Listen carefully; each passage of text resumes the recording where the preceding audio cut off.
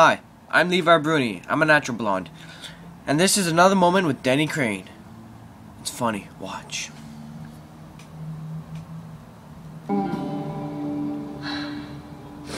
Denny. You're panting. Yes. Because of me? Because of you. Lock the door.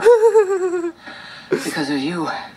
Paul didn't keep his meeting with the building manager and Brad stiffed him. Now we don't have elevator service before 7 a.m. and I had to walk up 14 flights of stairs, didn't you? I climb the stairs every morning. The elevator's for Democrats. Lock the door. My nipple's hard. Well, I appreciate the update on your vestigial teat. You're not horny, you're freezing.